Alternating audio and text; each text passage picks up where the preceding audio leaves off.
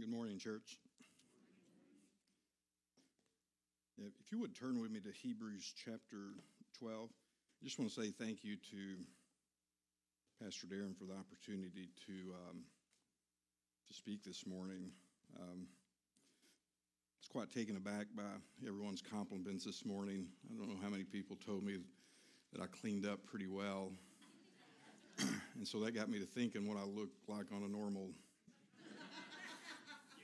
Sunday morning. So I was talking to my son-in-law last night. He lives in Springfield, and he's been asked for his first time to actually maybe speak in the preaching sense in a small church. And he asked about the nerves and that sort of thing. And I said, well, I don't think it ever really gets better in one sense. I think when we're young, we're nervous because of just being in front of people. We don't like speaking in front of people, but I've kind of overcome that. But now it's just the gravity of the impact of understanding fully the Word of God and the responsibility that we have to the best of our ability to preach it and teach it correctly. So before we go to look at the Scripture, we're going to be looking at verses 1 and 2 this morning. As many of you know, Pastor Darren and others throughout several months now has been preaching from the book of Hebrews. And we know that the writer of Hebrews seems to have two primary audiences in mind. The first one were Christians who needed encouragement, Christians who were in the race, but they were suffering, they were being persecuted, they were going through all kinds of trials because of their faith in Christ. Their faith may have been wavering in the sense they were tempted somewhat to look back to what they had left. And these were men and women who needed encouragement to stay the course, to finish the race well. And there was a second group, a second audience that the writer of Hebrews was speaking to, and that was the group, the spectators who were sitting on the fence. And these were men and women who knew the gospel was true. They had heard the gospel. They believed the gospel intellectually. They had tasted the goodness of God. They had fellowship with the church. They had hung out with them. But they weren't quite sure that Jesus was worth it. They weren't quite sure that it was worth what they were going to lose, the persecutions, the trials, the sufferings that they'd seen other Christians endure, the reputations that were going to be lost in that time, in that culture, the jobs they would lose, the families who would forsake them. They were reluctant to fully commit themselves to this life called faith. And so in the same manner, we come together this morning as the audience of God, an audience that's not unlike our original Hebrew audience. There's probably many in here, probably the majority I would say that are believing, but there may be some that haven't come to faith in Christ yet. Some of you walk in full assurance, and some of you don't. Some of you may be walking in deception. Some of you are eager to please God. Some of you are perhaps very apathetic to the things of God. Some of you are running the race, and some of you are sitting on the sideline as a spectator. And so for this reason, the book of Hebrews, specifically the scripture this morning, has something for each of us. James 1:23 describes the Word of God like a mirror. We look in it, and it gives us that reflection back. And that mirror is designed to reveal the true condition of the heart. So let me encourage you this morning. Let God's Word do what it's intended to do.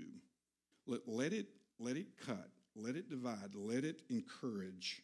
And whatever the mirror may reveal, may you be obedient to whatever that revelation is by the power of the Holy Spirit. So if that in mind, if you'll stand with me, Hebrews chapter 12, verses 1 and 2.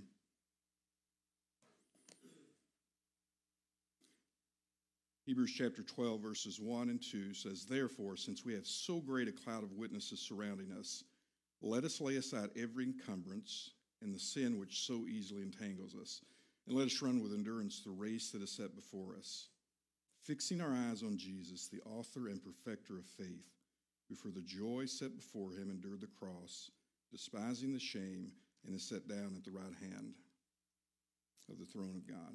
Let's pray.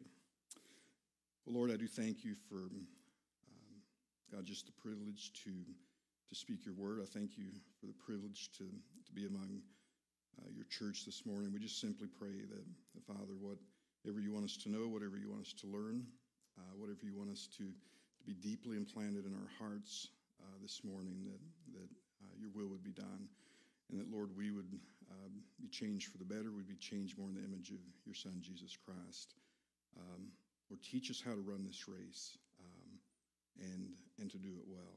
And we pray this in Jesus' name. Amen. You can be seated. Thank you. Well, this scripture is full of instruction and encouragement naturally. And so it's tempting to go ahead and dive in the passage, but I don't want to do that just yet because I'm afraid we're going to miss a most crucial question that we need to ask. Primarily, the question is, what is the race? If we're going to join the race, we need to know what the race is. And I think if we can define what the race is, then we can better understand and determine probably a more crucial question is are we in the race? Or are we in this race that's set before us? Verse 1 says, let us run with endurance the race that is set before us. So the writer of Hebrews he's using a metaphor to compare the Christian life with a race, and it's a metaphor that the early church would have clearly understood. They were very familiar with the foot races that took places in the stadiums and the auditoriums of Rome, and they understood that these races required discipline, they required training, they required focus, and they even required suffering. These races were excruciating, long-distance events that even involved agony. And that's important to note because the original word used for race here, when it says, let us run the race, that original word is agonai, or we might say agony. Let us run with patience the race or the agony that is set before us. Can you imagine if Pastor Darren put that on the church sign, come and join our agony? It's not a very good church, but there's meaning in that word.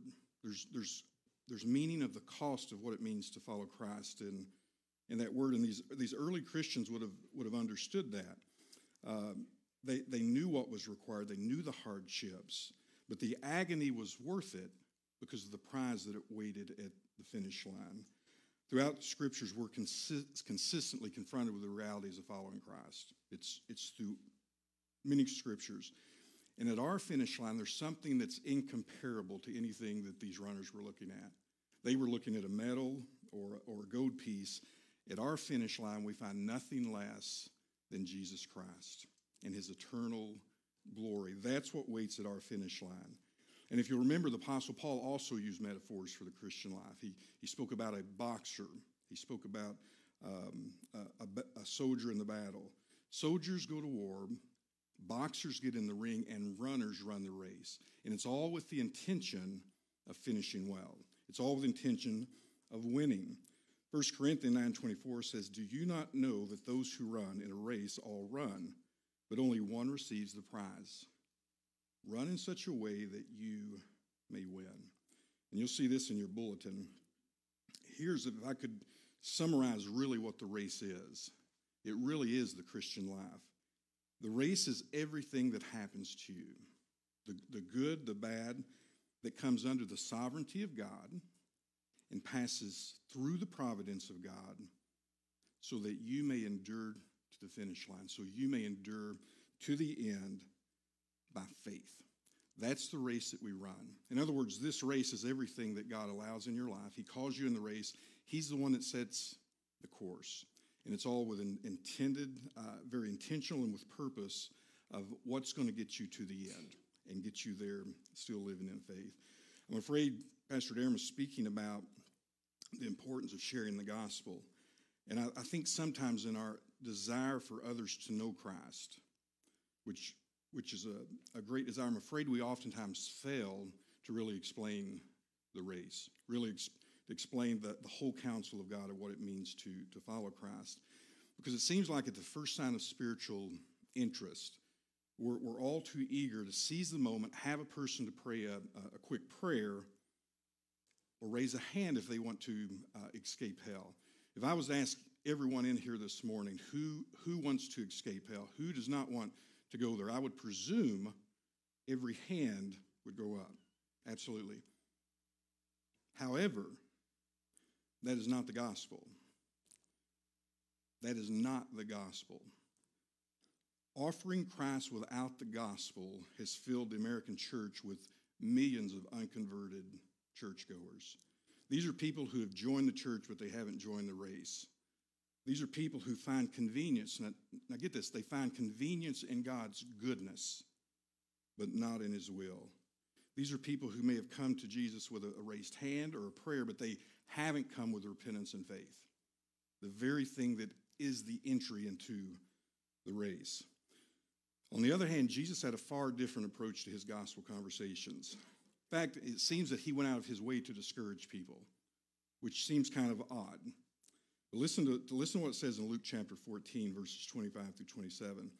Large crowds were traveling with Jesus, and turning to them, he said, "If anyone comes to me and does not hate his father and his mother, wife and children, brothers and sisters, yes, even their own life, such a person cannot be my disciple." So listen to what Jesus is saying. He's saying, if you don't come to him with childlike faith, trusting everything into his care, you cannot follow him. Not just you cannot, it's impossible to follow him without faith. When someone come to Christ and asked to follow him or questioned, it wasn't a high five and a quick prayer. It just wasn't. It was more of a heart examination. Are you sure? Do you understand what you're getting into? Do you understand the implication? Foxes have holes and birds have nests, but the Son of Man has no place to lay his head. That's what you're asking for. That's what you're wanting to join. That's the race that you're wanting to run with me. So that's the race defined. The next question is, how do we run this race? If you've joined the race, you know you've come to him in repentance and faith. I think the scripture looks at three primary principles or lessons that I believe are found in verses 1 and 2. First of all, we're to run the race with faith. And so we're going to probably spend most of our time on that point because that's really what Hebrews is all about. Number 2, that we're to run with freedom. And number 3, we're to run this race with focus. Verse 1 says, "Therefore, since we have so great a cloud of witnesses surrounding us." Now, as we know, verse 1 is speaking of this great cloud of witnesses, all these men and women who were just mentioned in chapter 11, who run the race well, who endured to the end, and they were all commended by God for their faith. Hebrews 11:13 says this about them. It says, "All died in faith, not having received the promises, but having seen them afar off, and were persuaded of them, and embraced them, and confessed they were strangers and pilgrims on the earth." And so our scripture this morning is arguing for a logical response with that word therefore. Therefore, since we have these witnesses, since they finished the race well, let us run like them. Now, when we speak of this cloud of witnesses, I don't necessarily, and there's different views on this, but I don't believe the scripture is necessarily saying that these men and women had the capacity or the ability to look down in the present moment and to witness us in our daily lives. I don't believe that's what it's saying. I believe what the scripture's teaching here is that these men and women are testifying to their lives, to the past. We're surrounded by a great number of testimonies. The lives of men and women who are testifying to the value of living a life of faith. They're testifying to the value of God's faithfulness, his mercy, and his grace. These, from the pages of Scripture, these are witnesses who have a testimony to share. A testimony of not only what faith is, what faith looks practically in the life of those who trust God. So Hebrews 11 tells us what faith is.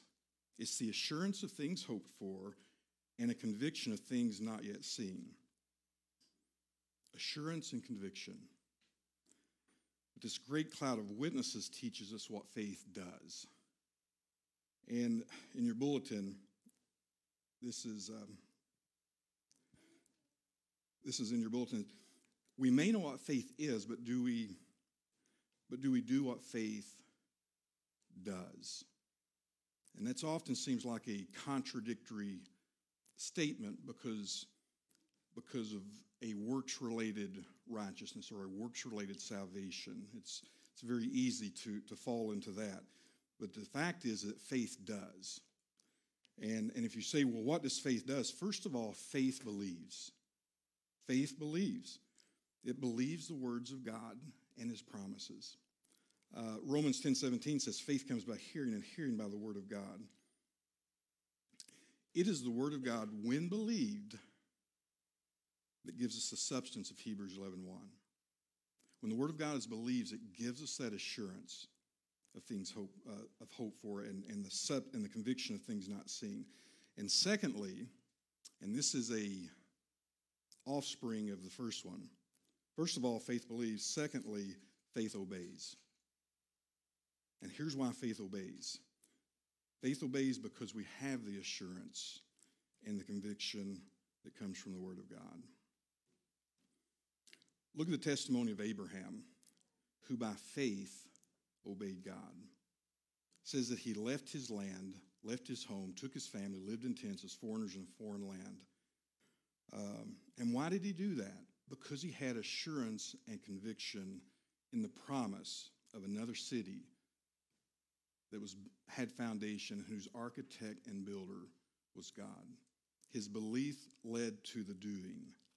Look at the testimony of Moses, a man of faith who left Egypt, not fearing the wrath of the king, because, and get this, because the scripture says he's seen him who is unseen. That's crucial. He's seen him who is unseen. That's why he did it. And it led him down a road of obedience. It led him down a road of suffering and persecution. And it says that he chose to stand with the people of God rather than enjoy the sins and pleasures of Egypt, even for a season.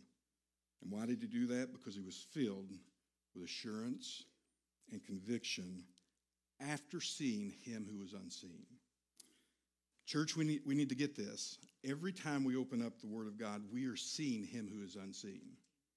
Every time that we sit under preaching or teaching of God's Word, we are seeing him who is unseen.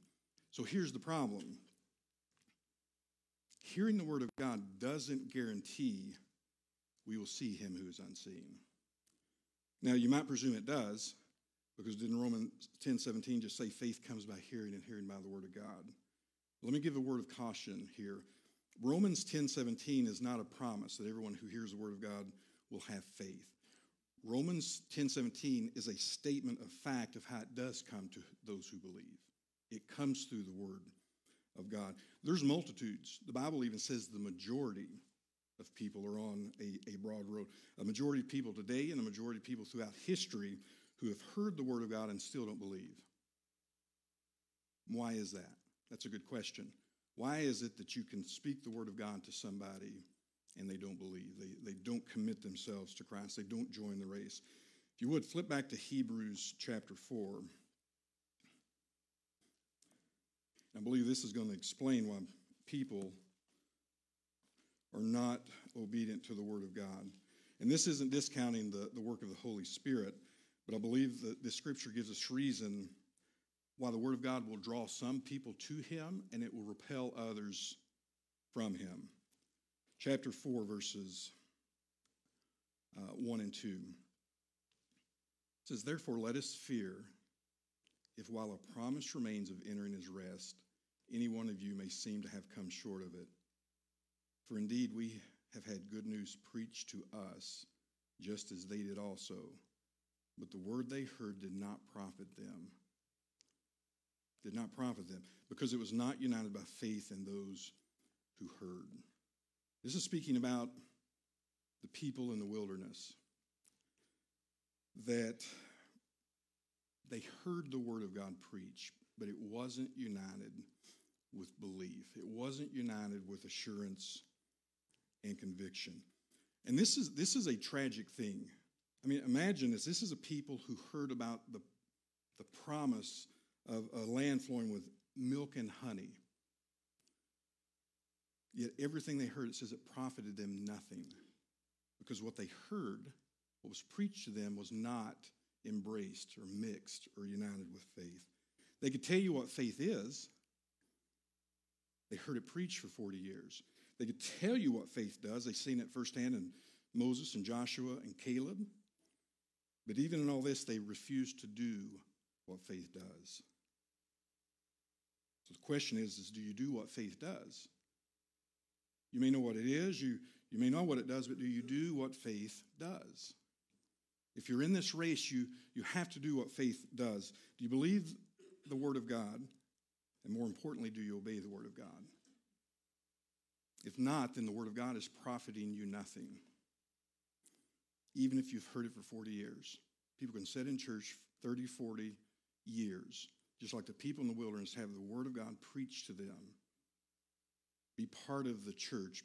Be on the church roll. And this says it profits them nothing. And they'll never enter in the promise that still remains.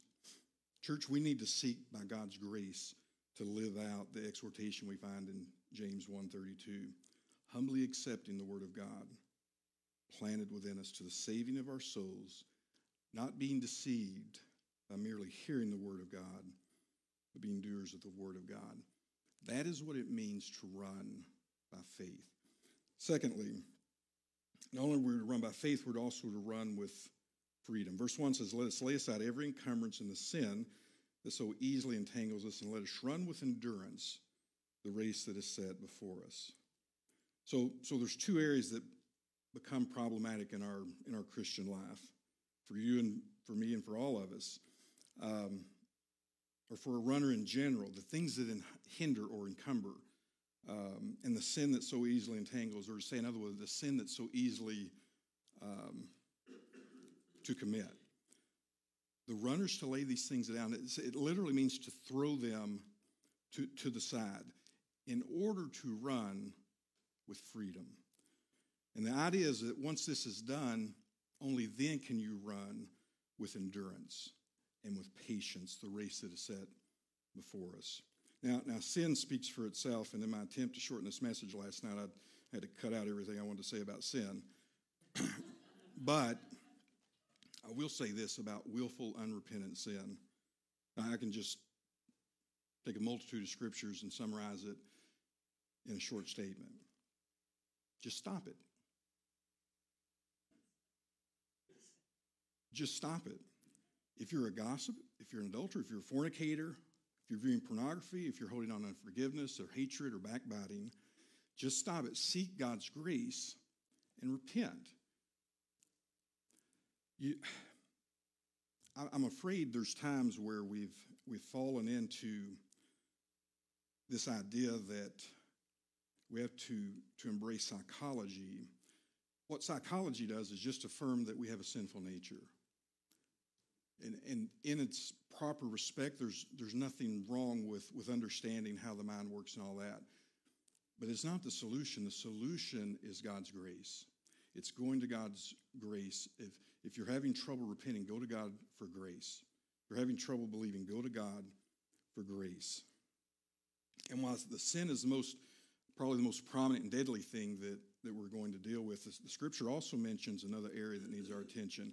And these are things that hinder us, things that encumber us. And this is a different category from sin. These are things that can even be, at first sight, good things. Nothing sinful or bad within themselves, but they're things that slow us down. There's things that weigh us down. And that word there, hindrances or encumbrances, whatever your scripture may say, literally means unnecessary weight or unnecessary bulk that we carry in this race that is hindering us. It's slowing us down. It's weighing us down. Throwing off this unnecessary bulk reminds me of throwing off good things. It reminds me of the scripture and the story in Acts 27 where Paul is being held as a prisoner on a Roman ship. And as they're sailing to Rome, they encounter a storm. And a lot of you know the account. He tells them what they need to do. They don't believe. The ship starts to break up. They put ropes under and try to tie it together. But there comes a point when the storm is so bad and things are so desperate that the crew begins to throw the cargo overboard. They begin to throw, the next day they throw the fish tackle overboard. Now, here's what's interesting. These are things that, not knowing God's providence, that they were going to survive that, they were throwing things that just a few days before, on sunny, calm days, things that were good. But in the middle of a storm, in the middle of this trial and tribulation and everything that was going on, suddenly this cargo became a deadly weight. It became unnecessary bulk that had to go if they were to survive. And so I think the principle here is and I'm hesitant. I think we could name 100 different hindrances, things that are good but that are hinder, things that may not be sin but they slow us and weigh us down. But I'm afraid if we were to go for a list, there's no way that it would catch, because it's different for each of us. And only God, and typically if we already know what hinders us, what saps our time and our attention and the things from God, and again, that may not be into the realm of sin yet, but we know. God has already shown us. We know what hinders that relationship with the Lord. And so sometimes good things have to be sacrificed for the better things. And I think that's the point that we're making here. I think of Pastor Aaron when he was running in the Boston Marathon. He wasn't weighed down with a heavy backpack. He wasn't weighed down with things such as trying to talk on the phone while you run or checking his Facebook status, things that were good in themselves, but it had to be laid aside, put aside for the sake of the race. Hindrances can be anything that can cause spiritual growth, to stagnate or to decline. Typically, here's the way I think typically hindrances are worldly pursuits that are given excessive attention that pay no spiritual dividends. That's kind of how I would define that. Again, things you can do, but they're not going to pay any spiritual dividends and actually can hinder, can prevent from what God's best is for this race. Matthew 6:33 says this, says, seek first the kingdom of God and his righteousness, and he will provide everything you need. Now imagine if we really believe that. If we had the assurance and the conviction that God really would provide everything we need. Faith in God is designed by its very nature, by its very substance, to free our hearts from this world, to free our hearts from the worldly pursuits in order that we can pursue, in order that we can seek the kingdom of God and his righteousness. That's running with freedom. So we run with faith, we run with freedom, and principle or lesson number 3 is that we run with focus. Verse 2 says, fixing our eyes on Jesus, the author and the perfecter of our faith, who for the joy set before him endured the cross, despising the shame, and is set down at the right hand of the throne of God. Fixing our eyes on Jesus. It's like a laser focus to focus on the things of God and the things of the kingdom and in Jesus himself. It also carries the idea of looking away from other things. You can't be looking at other things, even other runners, trials and tribulations in your life. Now, we don't ignore them, but our focus, even in that, is to be focused on Jesus. And remember that the writer of Hebrews is writing to a group of professing Jewish Christians who were being tempted to return back to Judaism. He's encouraging them to look to Jesus because Jesus is better than Moses. Jesus is better than the law. Jesus is better than the animal sacrifices. Jesus is better than anything that this world has to offer.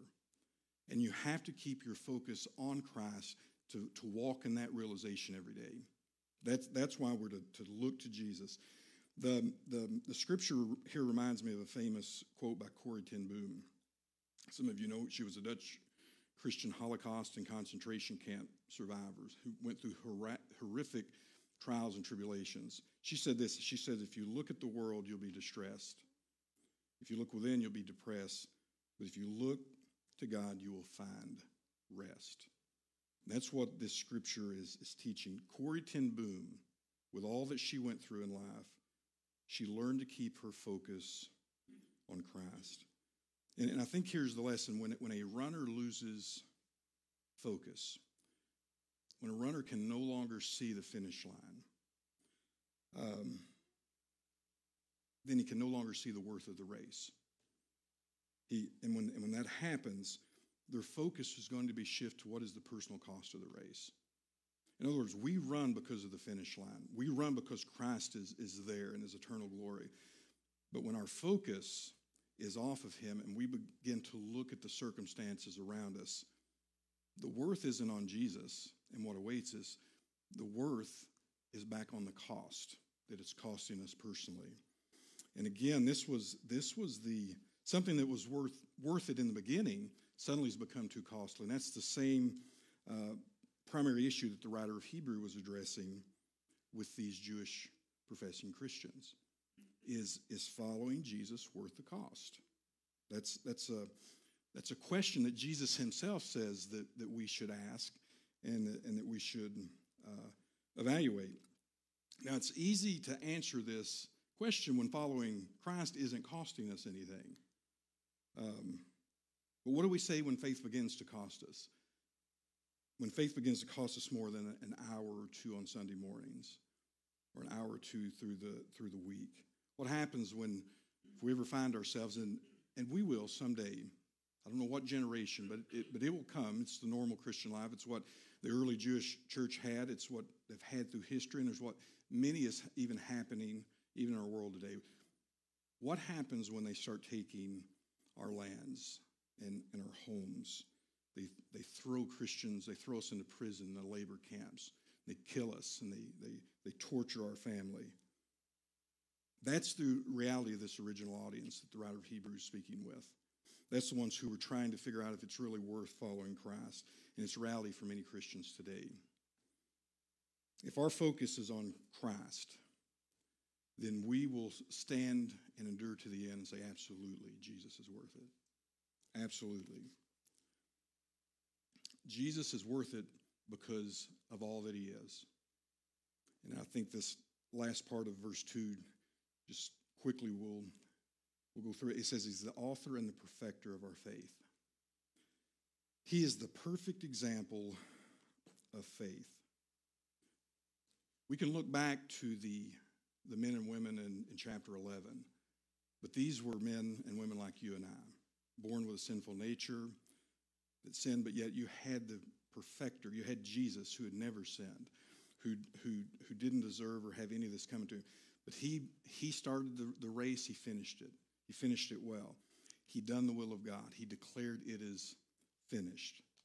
Not only is Jesus the object of our faith in that sense, he's the very substance of our faith. I think Ben spoke about that this morning. He says not only is the light, he is the substance of that light.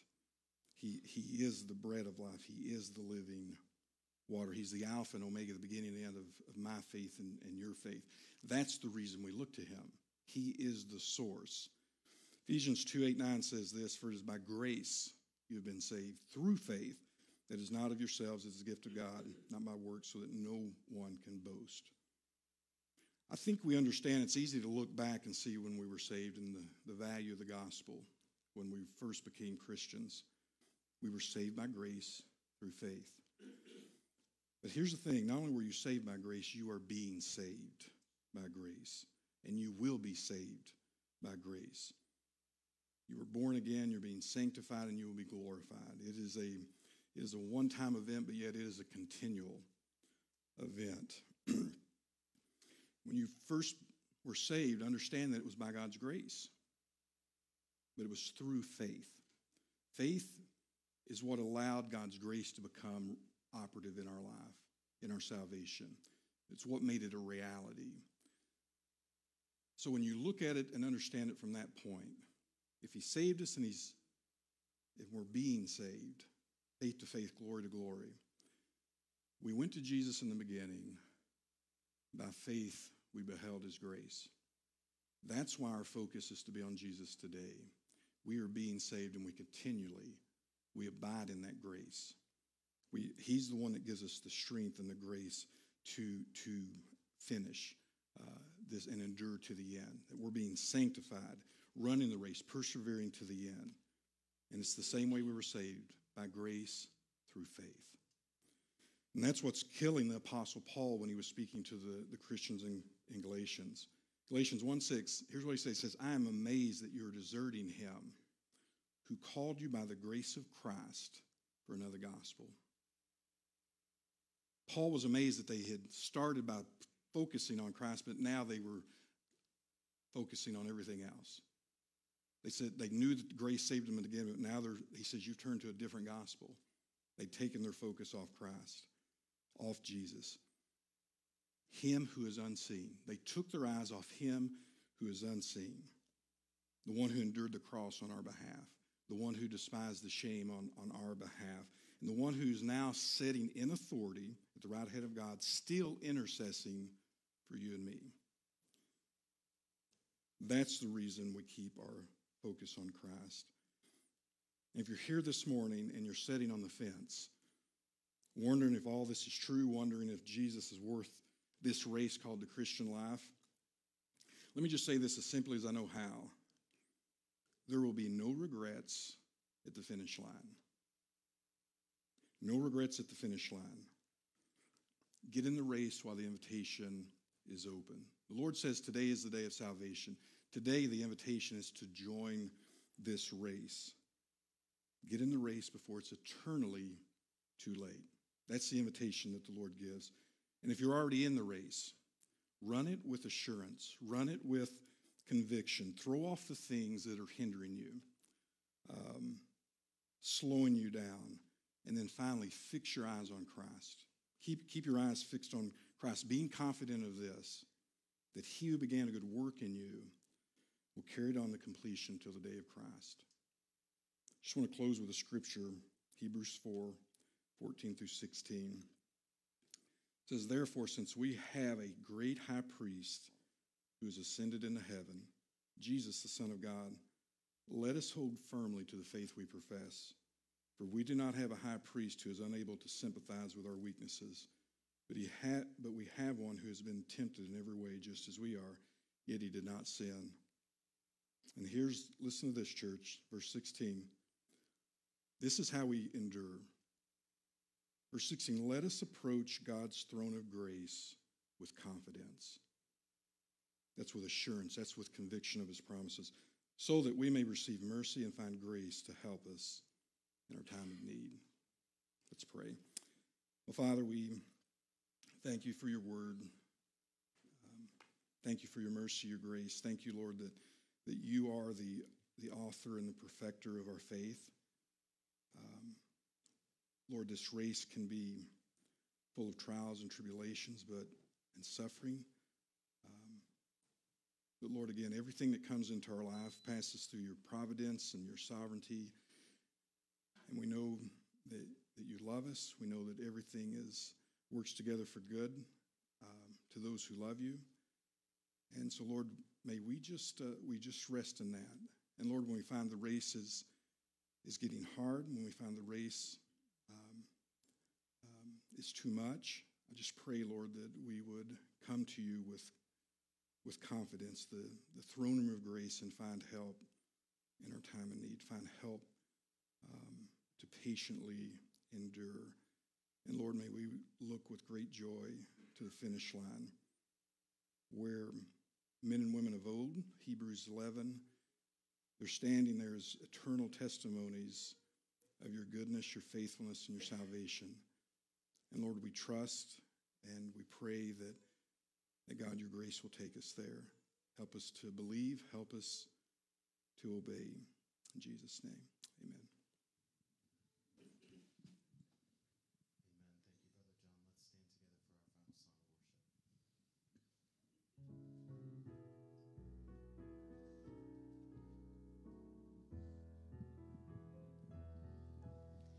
Oh, soul, are you weary and troubled?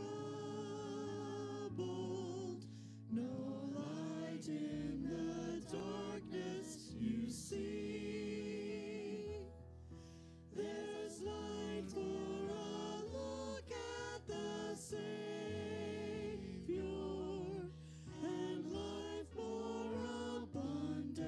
and free.